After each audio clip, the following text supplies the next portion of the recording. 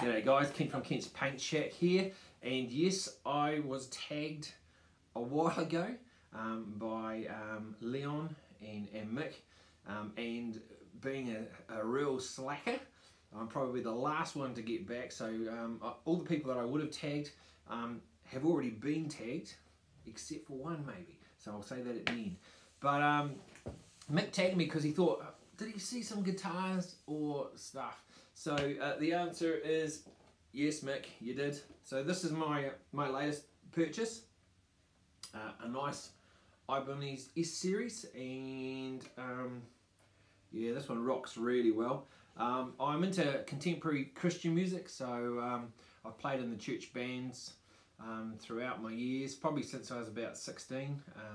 It took me a long time to learn how to play. All my friends played instruments and I was like, man, I want to learn how to play. But by the time I'd actually learned how to play, all of them had left. They'd moved cities and all that kind of stuff. So here I was, I'd finally learnt the guitar, and yeah, they were gone. But I've kept at it all these years. I love playing. There's just nothing quite like, you know, putting your hands on a fretboard and just twiddling away and seeing what you can make. I actually wrote a whole music book, a worship music book, and did all the music, all that kind of stuff. Look, it was going to get recorded, but it just didn't quite work out, so I didn't press that. I mean, that's nothing bad, but I've got about 6 guitars in the house, a couple of Fender acoustics. I have a Fender electric. I also have a Washburn and the Ibanez. Yeah, it's about 5. And I've got a couple of amps here as well. I just love playing music, so that is a definite hobby of mine. I think it's still a hobby. I spent about $3 grand on that last year. Scary things. Lots of pedals and all that kind of stuff. So yeah, playing guitar. I know how to play guitar, bass, keyboard, drums, and I do a bit of singing. So hey, I was a music director at my church for like nine years. You learn a lot back then. You have to learn instruments because sometimes you don't have them there, but these days it's a bit different with all the technology. But very cool. I really enjoy music. That'd be my first hobby. Second hobby. I'll probably have to be art. I love drawing, and I love painting. Obviously with the miniatures, you see that I love painting. But see, the miniatures for me these days, even though you say unrelated, it's not a hobby anymore. I work 20 to 23 hours a week painting other people's miniatures. It is a job. I hardly ever game, and I hardly ever paint my own miniatures, so hobby, I don't know. But anyway, back to painting and drawing. I've painted and drawing just since early high school. I used to paint people's houses and draw people's houses for them. I always like the old moolah. I don't know what it is, but I'm quite good at making moolah. Moolah is money, if you didn't know that, for some of you guys over there. But yeah, so drawing. But what happened is I crushed my wrist and broke it in a printing press. Somebody decided to pull the handle while my arm was in there, and I broke it. And I couldn't, for a long time, I couldn't draw or paint like on a big canvas or anything. So that's when the miniatures kind of started, because I don't know, the movement's different, and my wrist didn't swell up, so, or my whole arm didn't swell up. So that's how I kind of got into that. But yeah, I just love drawing and painting, and so that would be hobby number 2.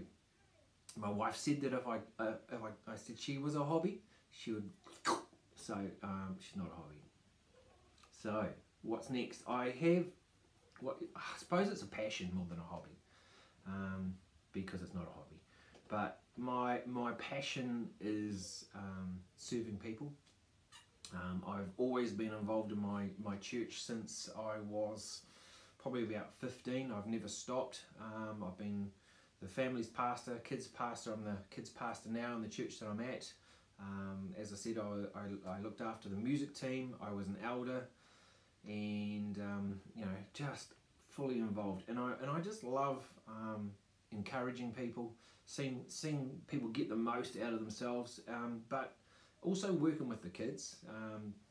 kids can be a pain in the bum, but kids can be just incredible, you know.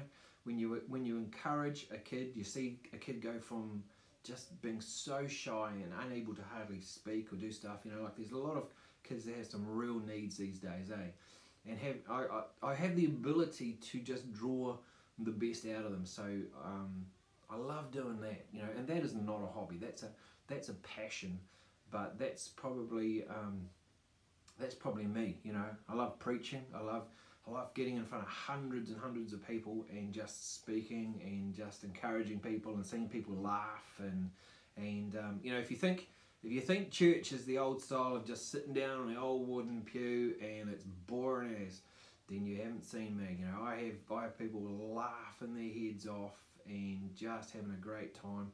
But then you whack them with a good piece of truth that makes them think about stuff, you know, about what they're doing, and just going, hey, I can do life better, and just encouraging people. So, but that's me.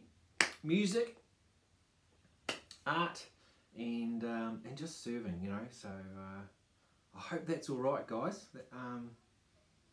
And guess what? There's gonna be some more videos coming soon. Hey, so as I said, all the people, probably except for one, which may already have happened since, Jack Sarge is someone that I would nominate. I'd tag Jack Sarge. I've been on Messenger and just chatting away with him a wee bit, and his painting is amazing, and I'd love to just see a little bit more about what he does, who he is. So I can't think of anyone else at the moment, guys. So just one, and hey, take care, look after yourselves, and time out.